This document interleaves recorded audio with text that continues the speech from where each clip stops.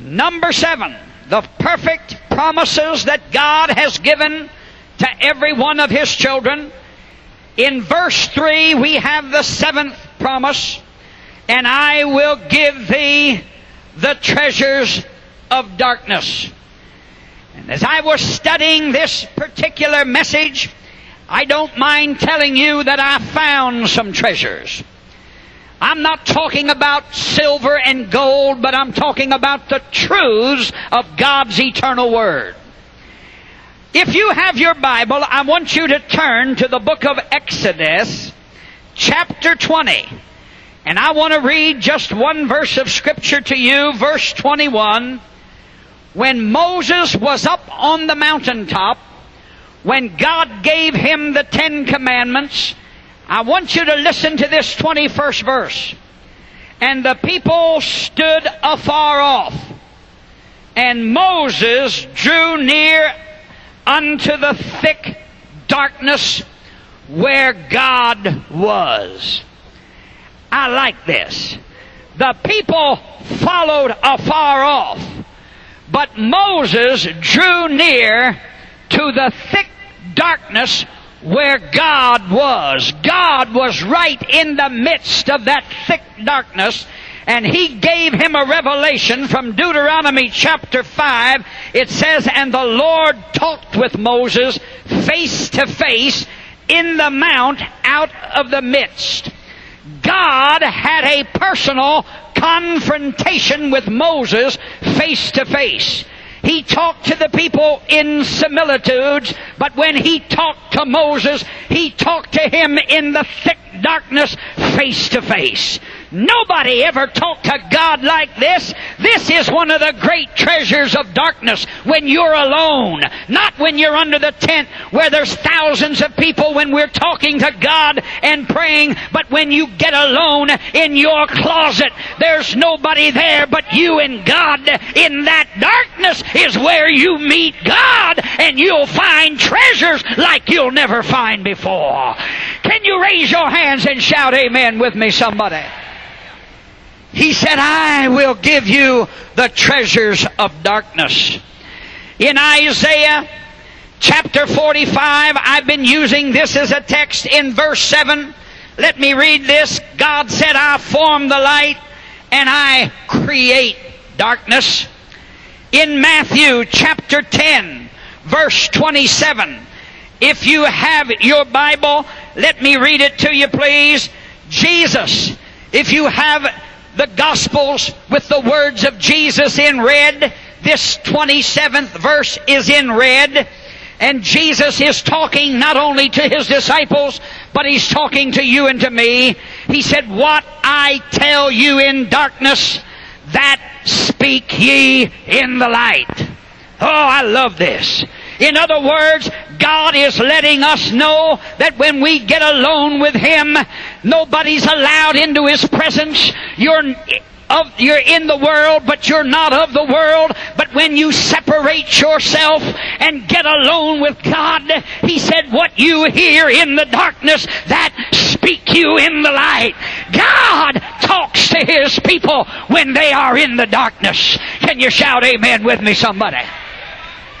You that are listening to this broadcast, I want you to know there are 4 treasures.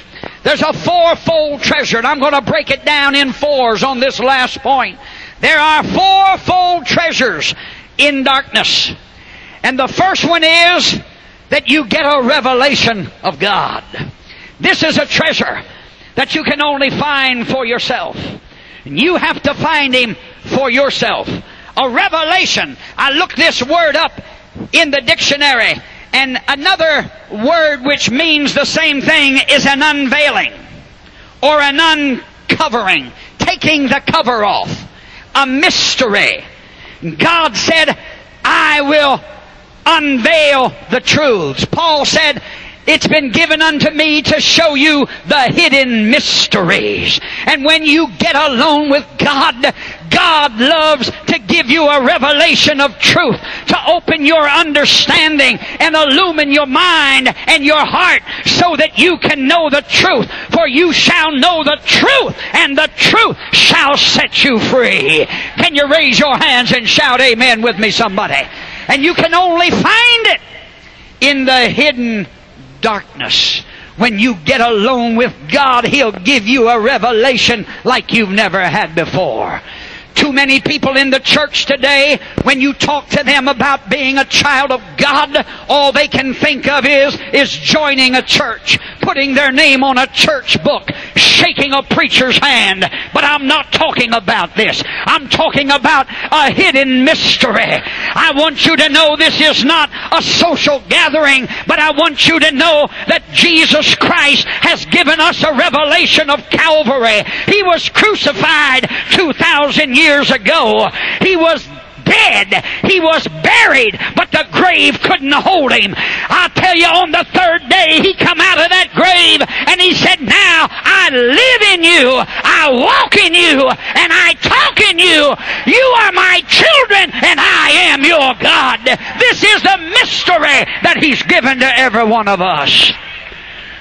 Paul had this mystery when he says, Christ in you, the hope of glory. This is one of the greatest revelations of truth that we can find. God is coming back for a people, a church. I'm talking about a bride without a spot. A bride without a spot or a wrinkle. A bride that is holy, without a blemish, that He might present it unto Himself. I've had people come to me when I was a pastor in a church, especially a young lady. She came to me and she said, Brother Shambach, I'm not coming back to church any longer. She said, I can't live this life, and I'm not going to be no hypocrite. I'm in high school. There's too many demands coming against me, and I just can't live this life. And I invited her into my study, and I said, sit down. I want to talk to you, girl. I looked across my desk and I said, what would you say if I told you I can't live this life? She said, what? You're the pastor. You're the preacher. I said, yes, but years ago I got a revelation from God. I said, if you could live this life, Jesus never would have needed to have died on Calvary. But the revelation that I got from God is that I found somebody that lived this life. He lived it from the cradle to the grave and then destroyed death and rose again. And now He has multiplied Himself hundreds of thousands of times over, and I invited Him, the one that has lived this life, to come on the inside of me. And He said, I'll live in you and I'll talk in you. I come to town to tell you, you can be victorious. It's not you that's going to live holy, but it's going to be the Christ that walks on the inside of you. He said, I'll live in you. I'll talk in you. I'll be your God, and you shall be my people. This is the greatest revelation of truth that we can find. And thank God you can find this great treasure when you are alone with God, to let you realize that I am crucified with Christ. Nevertheless, I live, but it's no longer I that liveth, but it's Christ that liveth within me. This is the secret of Christian living. I must be crucified. And you have to identify yourself with Jesus Christ on the cross of Calvary. When Jesus died, Shambach died with Him.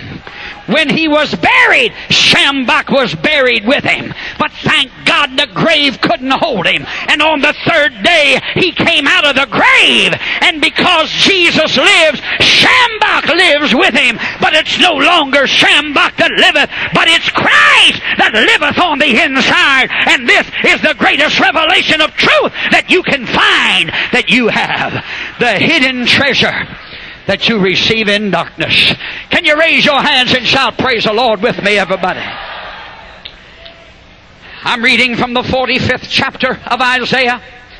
The first verse, I'm still using this as a text. Thus saith the Lord to His anointed.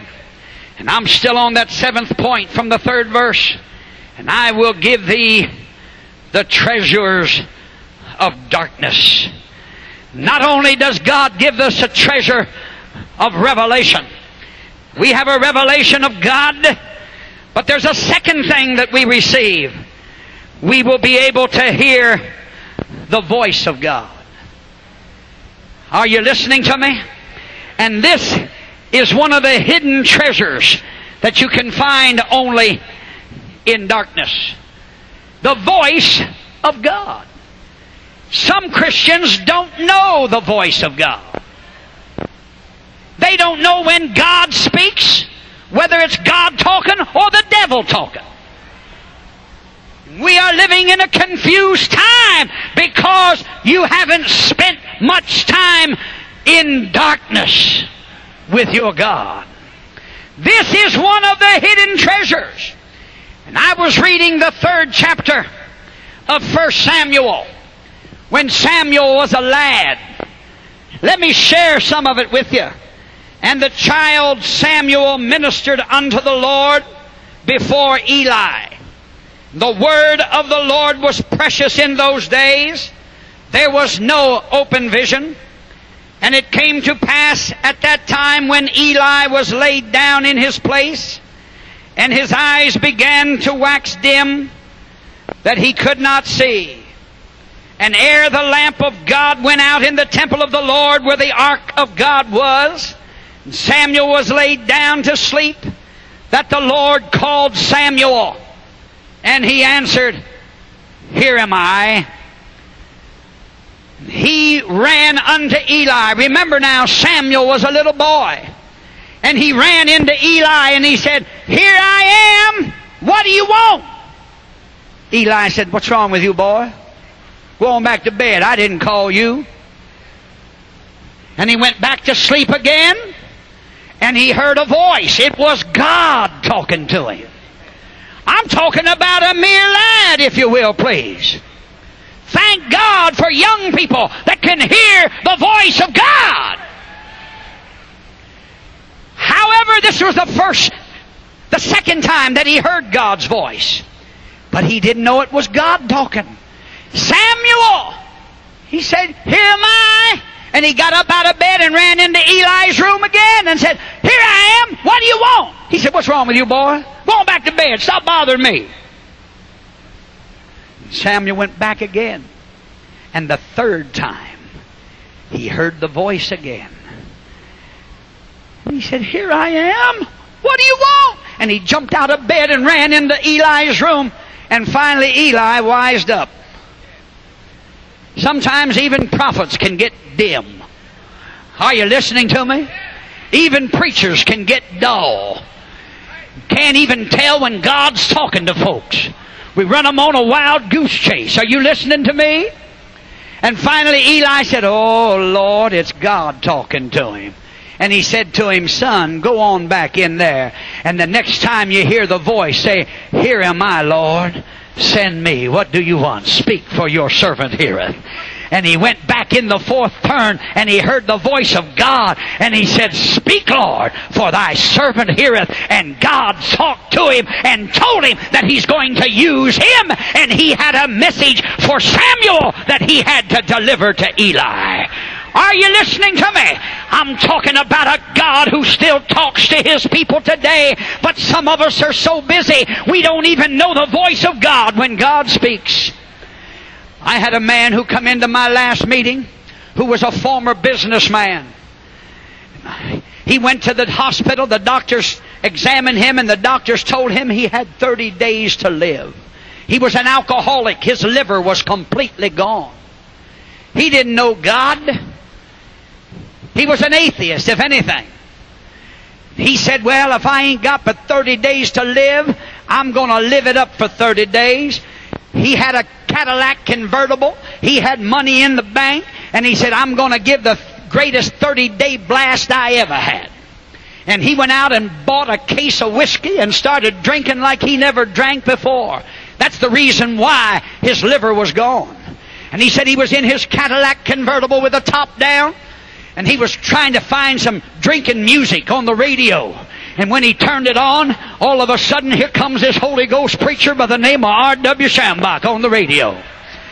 And he said he almost had an accident. He reached up to try to shut the radio off, and he couldn't do it. And he had to put put the whiskey in his lap and pulled over to the side of the road. But when he pulled over the side of the road, something got a hold of him and he couldn't turn the station. And he sat there and listened to me preach. I was telling a story of how God performed a miracle in another person's life. Tears began to run down his face. He said, Lord, I never met you. But he said, if what this man is saying is truth, he said, I'm asking you to heal me. He said, as I put my hand on the radio, and when that man prays the prayer of faith, if you're really real and there is a God in heaven, I'm asking you to give me what this man has. And the power of God hit him, and he said he started talking in another language and didn't even know what the Holy Ghost was.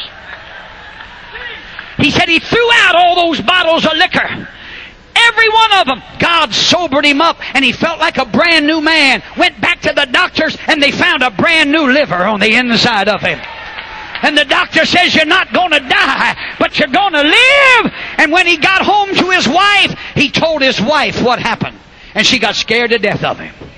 She only knew him as an alcoholic. A man who was out running around boozing all the time. And now all he's doing is talking in tongues. She didn't know what was wrong. So you know what she did? She took him down to the church where she went. Now I'm not going to mention the church. I wouldn't do that. But when she went down to the church and told the pastor and took her husband with him and wanted to find out what this experience was, the preacher looked at him and he heard him talking this language. The preacher said, oh, he's demon possessed. Why, even the church don't even know when God does something. Are you listening to me? They started laying hands on him to try to cast the devil out of him. And he said, got so discouraged, he said, my Lord, he said, why would God give me a devil? I never even known him. All I know is he healed me, and he gave me this thing, and this preacher's calling it a devil. And he said he got so discouraged, he went back to the bar. And he ordered another drink. He hadn't drank it yet, but while he was there, he was talking to some of his drinking buddies. And you know who the drinking buddies were? Backslidden Pentecostal folks. And he began to tell them the experience that he had with God. And one of them men knocked a drink out of his hand and said, my God, don't you know what that thing is you got? That's the Holy Ghost. God called you to preach, man. Get out of this bar. The church didn't even know what a religious experience was. He received something from God. They have eyes, but they can't see. They have ears, but they cannot hear. But it took an old backslider living for the devil to tell him what it was. God is looking for men and women today who can detect the voice of God. Here am I, Lord. Send me. And I want you to know God is still speaking to people today. God will speak to you through the Word of God. That's why you need to hear the Word. God speaks through the gift of tongues and interpretation of tongues. God speaks through prophecy. He speaks in a still small voice. That's why you got to get alone with God into the very inner darkness where the thickness of the dark is. Nobody's allowed in there but you and Jesus. And get alone with Him and get quiet and be still and know, and you will hear the voice of God, and He will transform your life. Can you raise your hands and shout amen with me, somebody? Not only will you get a revelation, but you will hear the voice of God. And all these four treasures that you will find in the thick darkness, they are related one to another. When you have a revelation, and when you hear the voice of God, it'll transform your life. God's getting ready to use you in a supernatural way. Raise your hands and shout amen with me, somebody. Thus saith the Lord to His anointed. That's God talking to us. And I'm on the seventh point. I will give thee the treasures of darkness.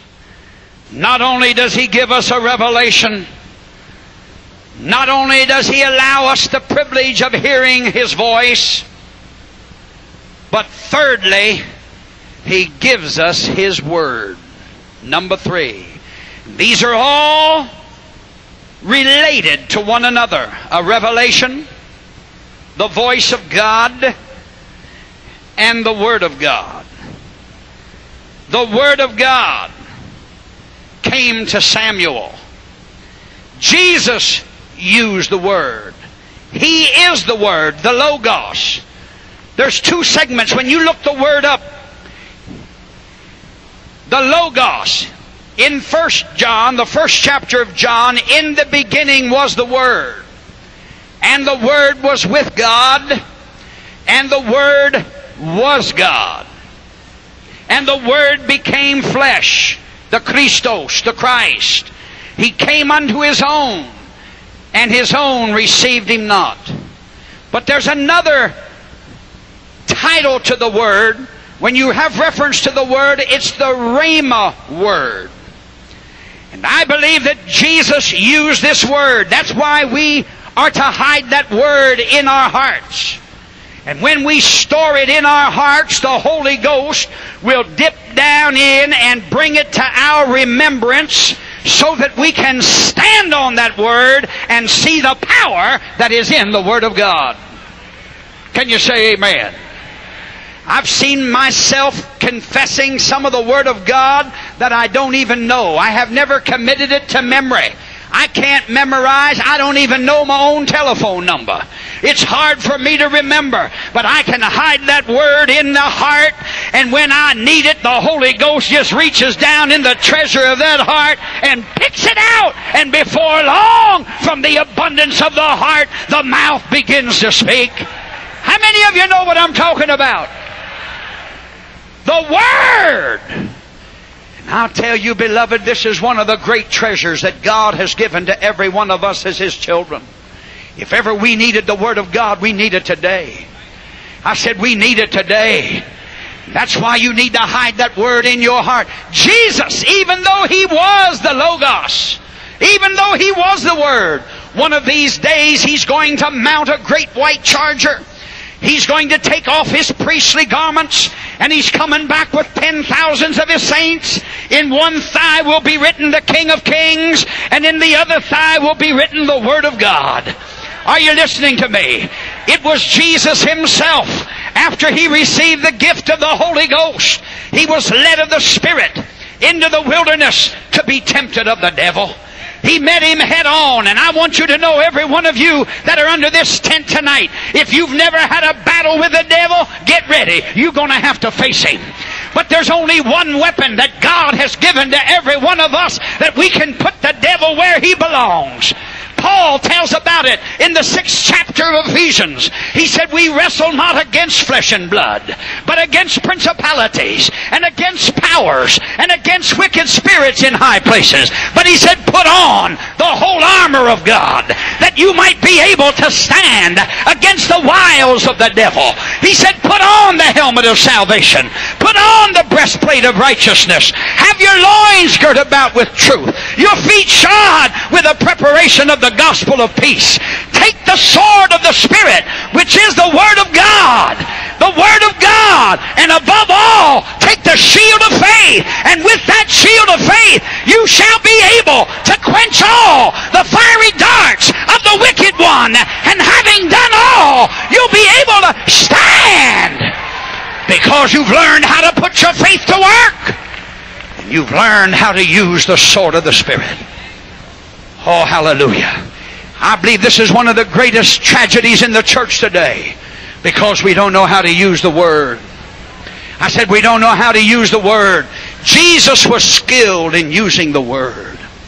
When the devil come out against Him, He said, if you be the Son of God, command these stones to be made bread. Jesus said, Satan, it is written, man shall not live by bread alone, but by every word that proceedeth out of the mouth of God.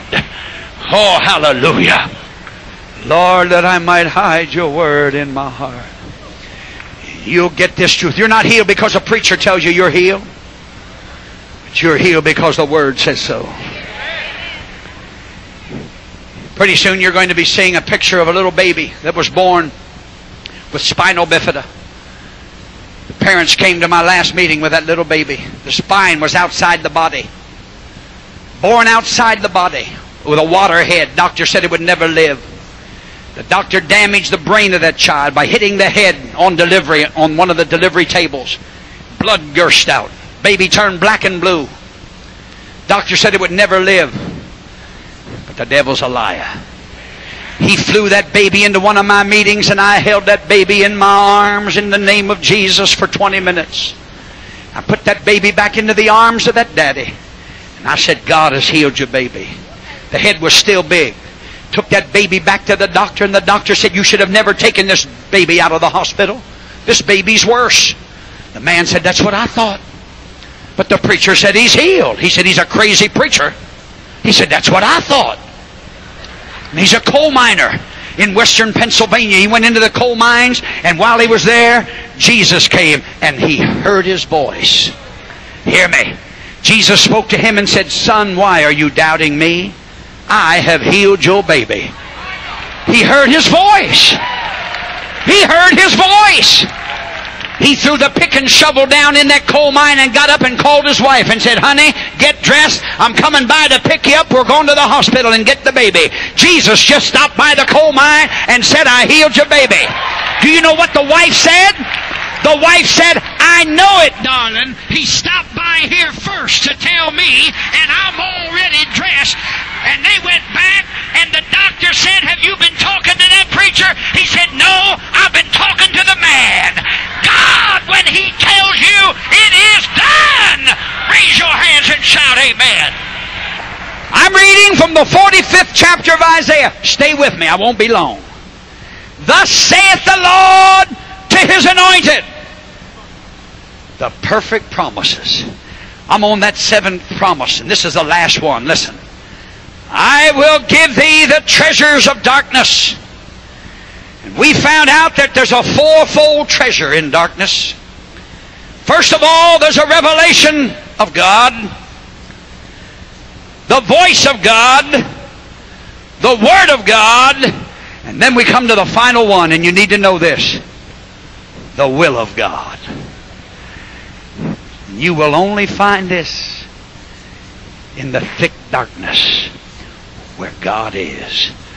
You can find the will of God for your life. Are you listening to me? I'm not called to preach just because somebody laid hands on me. I found out the will of God for myself.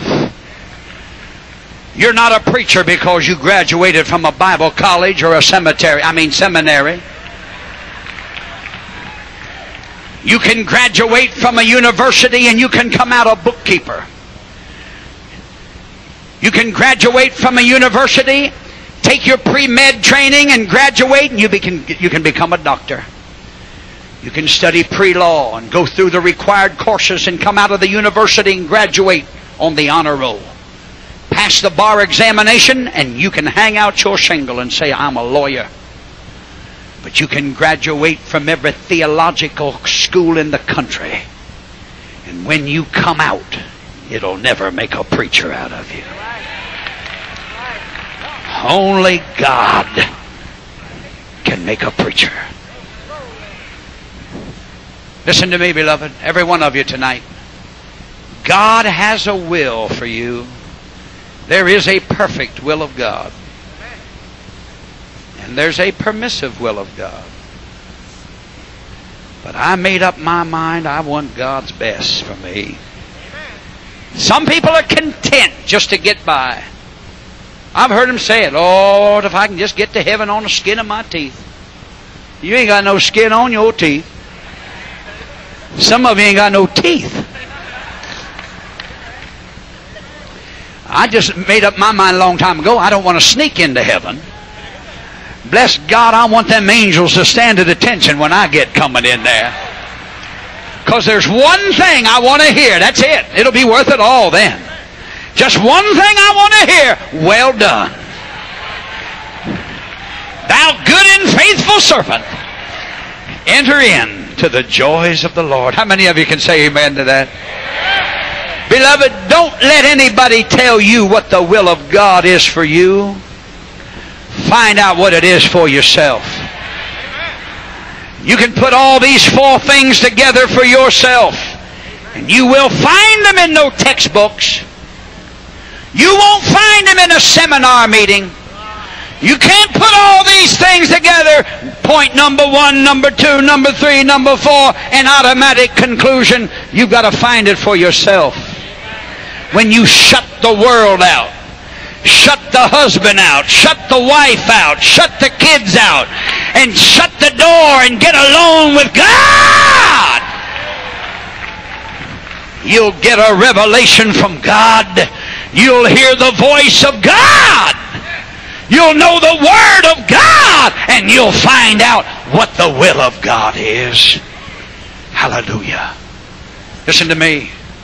When I was a young man, I had a scholarship to the university for football and for basketball.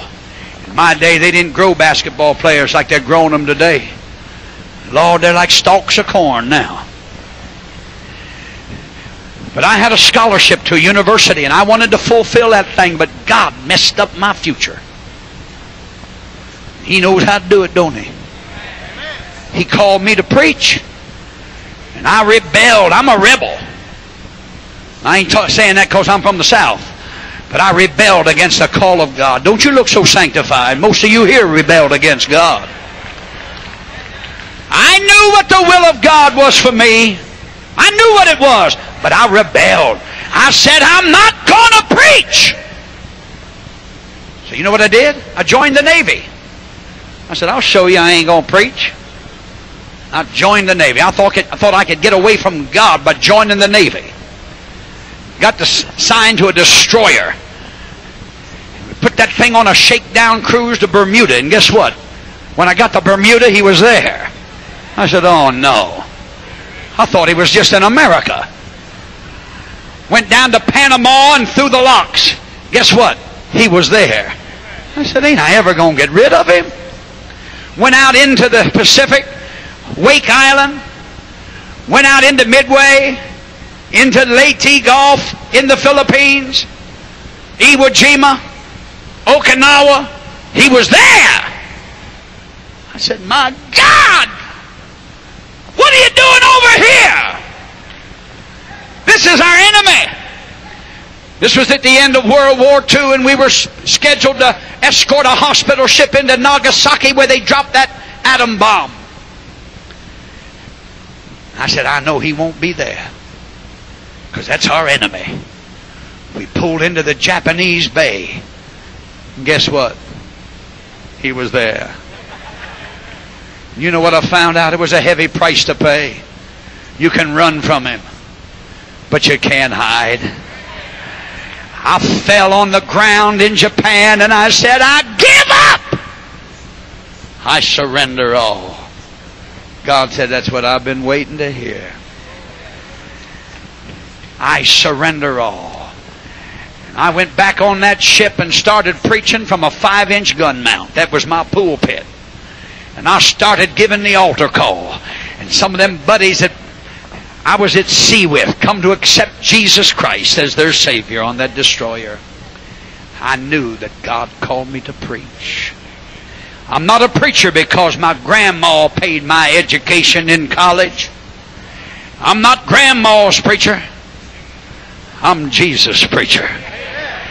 Are you listening to me? I'm in the will of God doing what I'm doing. I wouldn't lower myself to be President of the United States. I'm in the highest calling that this world ever knew, transforming lives from the powers of darkness into the kingdom of light. Shout yes with me, somebody.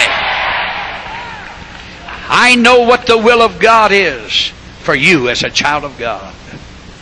I know what the will of God is for you that are without Christ. The will of God for you is to come and taste and see that the Lord is good. You that are sick and diseased and afflicted, I know what the will of God is for you. Is there any sick among you? Let him call for the elder of the church. The prayer of faith shall save the sick, and the Lord shall raise him up. I know the will of God. God wants you well.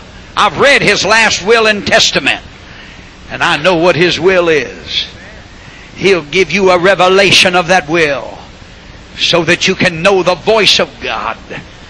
so that the Word of God can come alive in your heart, so that you can be the recipient of His blessing.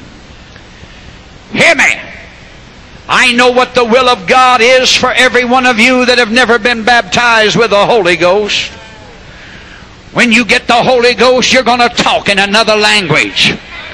God said, in the last day, I'm going to pour out my Spirit upon all flesh. All flesh. I say, I know what the will of God is for you about the baptism of the Holy Ghost, because all flesh, this is for you. And tonight, I'm going to lay my hands on you in the name of Jesus, and I'm going to command you to receive the gift of the Holy Ghost. God's going to baptize you with the Holy Ghost and fire. And you're going to know that you have received Him, because you're going to speak in another language. This is the initial physical evidence that you have received the baptism of the Holy Ghost. Jesus said, you shall receive power after that the Holy Ghost has come upon you, and you shall be witnesses unto me in Jerusalem and in Judea and all Samaria, and then to the uttermost parts of the earth. And these signs shall follow them that believe. And you're going to have some signs following you. This is the will of God. Raise your hands and shout amen with me, somebody.